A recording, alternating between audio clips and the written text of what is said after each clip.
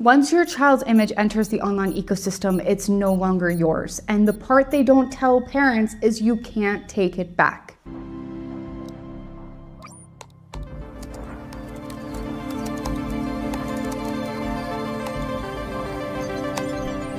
Hey Mom, hey Dad. It's me, Ella. Well, a digital version of me. Just a bit older. Amazing what technology can do these days, isn't it?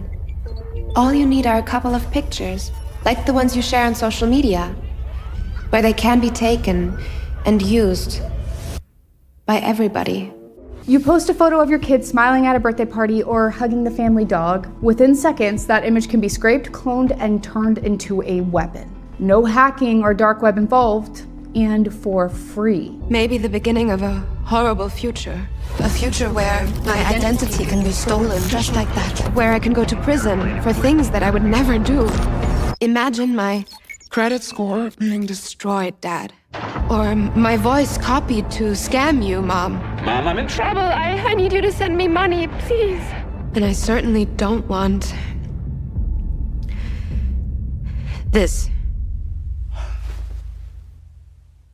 Right now, anyone with a phone can type this one word into Google and find dozens of free AI tools that can strip clothes off any photo in less than 30 seconds. I will get you up to speed on the risks, how this scam works, and tell you exactly how to fight it, including through a really creative loophole in copyright law. If you're a parent, a teacher, a sibling, or even Taylor Swift who's been a victim of this as an adult, this video is for you. Stanford Cyber Policy Center analyzed over 3,000 Telegram channels and found that AI-generated child sexual abuse material is doubling every 90 days. And it's showing up in classrooms too. A recent survey from Thorn, who is one of the most credible authorities on tech-enabled child exploitation, found that 1 in 8 young people personally know someone who's been targeted by deepfake nudes. So how does the scam work?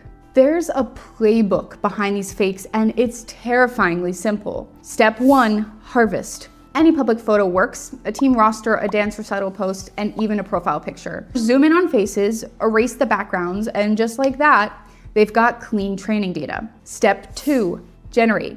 Open source diffusion models like Stable Diffusion or Focus can run on a gaming laptop. A user drags the cropped face into a folder, clicks merge, and the software bakes your child's face onto an existing adult body. The results are very realistic, even at lower resolution. Step 3, distribute. Now, most predators don't sell these images, they swap them in private Discord servers or Telegram channels, earning reputation points for each new victim. Once the image leaks, takedown is a game of whack-a-mole. Files are rehosted on cloud drives that shuffle every 12 hours, links auto-refresh to stay ahead of detection. The average fake is reposted 550 times before it ever disappears, if it ever does. And if that doesn't make your stomach turn, it should. And if you're thinking, well, I've locked my profile, so I'm safe, I'm sorry to say you aren't. Most of these images come from public third-party sources you can't control. School websites, newsletters, PTA galleries, even cached Google results. And many come with embedded metadata. Names in the file name, schools tagged in captions, even GPS coordinates buried in the image data. So without realizing it, parents are uploading perfect instructions for predators and AI models alike. So parents, teachers, and even teens, are your schools talking about this? Because based off of what I've seen, most aren't. Here's the part that makes this different from any other privacy risk we've faced. AI isn't just copying faces anymore, it's learning them. With just a handful of photos, and in some cases, one single image, generative AI models can recreate your child's face, body, and voices in ways that are almost impossible to distinguish from real life. AI image generators are trained on massive data sets, like this one, containing nearly 6 billion images scraped from the internet. Blogs, Instagram posts, old Flickr albums you forgot about, a family Christmas card, the infamous 10-year challenge on Facebook. Yeah, that's exactly what you thought it was. And photos of children are also in these data sets. Even over 1,000 instances of known CSAM were found in public AI training data sets like this one, meaning some of the same AI tools promoted as creativity playgrounds were in fact trained on illegal content. Once these models have this data, there is no delete button. These systems don't unlearn your child's face. You can delete the post, lock down your profile, even shut down your account. It doesn't matter. Once it's fed in, I personally do not know of any way to pull it back out. Now, tech companies love to reassure us that they've built protections. They say their AI systems automatically block any prompting involving minors, nudity, or explicit content. And that sounds really comforting until you see how laughably easy it is to break. So platforms talk about safety, politicians talk about regulation, but the truth is that these guardrails are paper thin. Anyone can bypass them on the internet. But just imagine locally run models, meaning everything's running on someone's laptop offline without all the extra annoyance. That's how most of them tend to do this. Now, here's what's even scarier. The platforms can't actually stop this. Not because they don't care, but because the technology outpaces their defense. Platforms scan for known illegal images using a hash database, which works like digital fingerprints, but AI-generated deepfakes are brand new pixels every time. There's no match, no fingerprint, nothing to flag, so they slip right past. Schools and platforms also treat deepfakes like a legal gray zone because the face is real, but the body is synthetic. Most platforms argue it doesn't technically count as explicit image of a minor. That puts it in a legal gray zone, and thanks to Section 230 of US law, companies are protected from liability. And if you're watching this from around the world, every major country has a similar law. The response from both schools and platforms is slow or non-existent. Parents are forced to chase removals themselves while the images keep spreading like wildfire. So this is the part you need to know most. How do you protect yourself and your kids when the system fails you? The first piece of advice, if you or your child is a victim of this, use copyright as your secret weapon. The laws are really broken right now. Platforms and prosecutors often argue it's not real, which leaves families with almost no legal ground to stand on. But there's a loophole: copyright law. Even if the fake body isn't yours, you own the original photo of your child. You can file a copyright takedown and force platforms to act. And it works. In a recent audit on X, researchers uploaded deepfakes and filed takedowns 2 ways. The first was reported as non-consensual nudity, 0% removed after 3 weeks.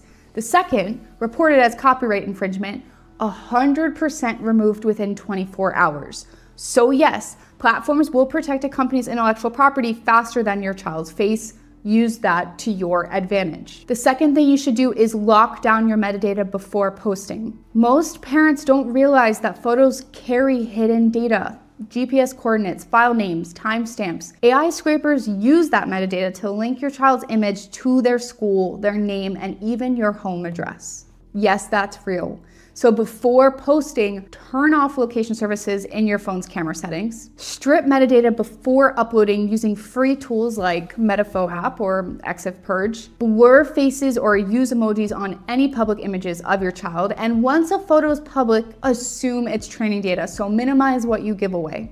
The third thing you should do is monitor where you or your child's photos are being used. Check proactively. My favorite tool is called PimEyes, where you can track where a face shows up online. Be careful, the results can be really disturbing, but you can use reverse image search with PimEyes or with Google Lens. You can also set up Google alerts for your child's name, username, or unique phrases and captions. It's not foolproof, but it can give you an early warning if images are being misused. 4, you can use the National Center for Missing and Exploited Children Take It Down tool, which is a free service that allows you to upload the original photo or video of your child, and the system creates a hash, which is a unique digital fingerprint to track it. Major platforms like Meta, TikTok, Reddit, Pornhub, OnlyFans, and more automatically block and remove matches. It's free, secure, and backed by federal funding, and you don't have to be a US citizen to use it. 5, know where the law actually protects you. Prosecutors often have to prove intent to harass, which is a bar so high that many cases just stall out. Talk to your school district, your local representative. Push for updated legislation. The Take It Down Act, which was introduced in 2024, is one example of federal efforts to close these gaps, but we still have a long way to go. And this last tip is uncomfortable, but it's essential. Talk to your kids. Teens are now both targets and users of these tools, and the fastest growing source of non-consensual deepfakes is their other teen peers.